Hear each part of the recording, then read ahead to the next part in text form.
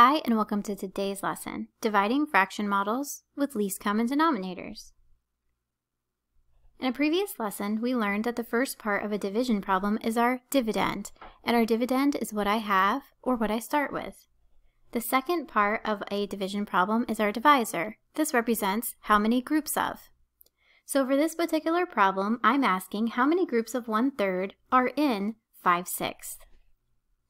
I always start out my models by drawing my dividend. So here I have 5/6. The next part is I look at how many groups. Well, until this point, my denominators have been the same. Notice that these are not the same. So I can't just start looking for groups here. I have to see what 1/3 represents in terms of 5/6. So I'm going to actually draw 1/3 below it. Here I notice that this piece and these two pieces are the same size. That means that 2 pieces is going to represent 1/3. So for this problem, I'm looking for groups of 2. So I have 1 group of 2, 2 groups of 2, which are 2 wholes, and then I have 1 remainder. And remember that I'm looking for groups of 2, so that's going to give me 1 remainder goes on my numerator, and the groups of 2 goes below in my denominator. So how many groups of 1/3 are in 5/6? 2.5. On our next problem, we have 4/5 divided by 1/2. So how many groups of 1/2 are in 4/5? I'll start by drawing 4/5. And then I'll draw 1/2 below it. Notice that this time, these are different sizes.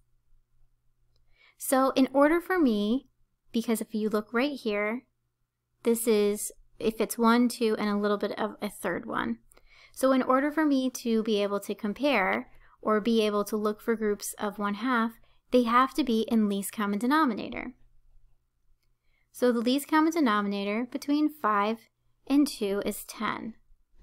We can easily convert our fifths into tenths by cutting each of our fifths in half. When I cut this half, notice that it lines up exactly right here. So that shows me that I have 1, 2, 3, 4, 5 pieces that are the same thing as this half.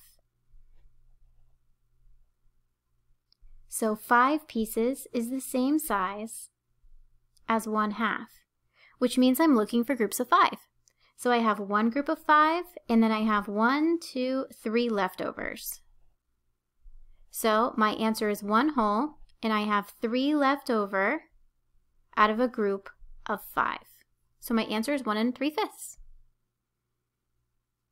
When I'm dividing fractions with common denominators, I'll draw the first number, which is my dividend. Then I'll draw my second number below my first, which is my divisor.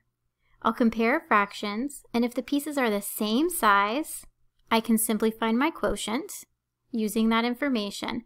If the pieces are not the same size, then first I would use a common denominator. That wraps up our lesson. Thanks so much for tuning in. Feel free to click to subscribe for this and other lessons. Until next time.